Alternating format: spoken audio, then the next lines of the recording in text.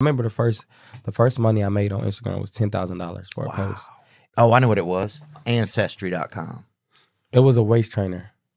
So I'm like, what the fuck? I'm not about to say It was whatever. a waist trainer to lose weight? Yeah, but he said whatever the fuck it is, make it funny. Sending it over to you wire transfer. And I'm irritated because he already took the money, and that's a lot of money from not making nothing. And I'm like, the thing is, I was caring about people's business. I'm like, how can I make her happy? No, it was a random. My manager took a deal from somebody. Oh, I'm thinking you out there fucking listening to Umbrella, thinking, how can I make this bitch happy? This was like a bad situation for me, but I turned it good.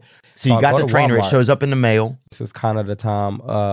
I'm at Walmart too. I got this fucking waist trainer. The whole time I'm thinking, and then I'm like, fuck. So then I go up to a random customer, and I'm like, do y'all got any more of these? He's like, I don't work here. She's like, oh, I don't work here, baby. She's like, cause I'm a member of a church. I get the shit, send it to the lady. I'm like, what the fuck? And at this moment, I was getting so many people, and I do it to one video, 59 seconds. She's like being a bitch. The moment she like, no, I don't want.